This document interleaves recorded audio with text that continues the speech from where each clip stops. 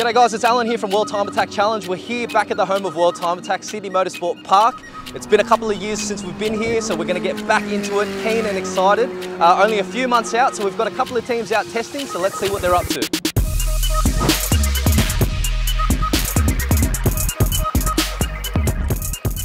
So Brad, you're out here testing the Hammerhead after a couple of years of not touched the car and the car's not seen the track. Yeah. What are the new additions to the car this year? I guess the biggest addition, or there's two, the paddle shift, going away from the stick, still using the Holinger gearbox, and also the Motorsport ABS.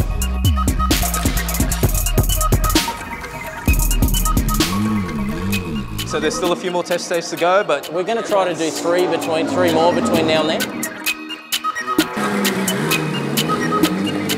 This lady's an absolute unit, you know, no, I've not seen anybody being able to push Paige up as fast as he can.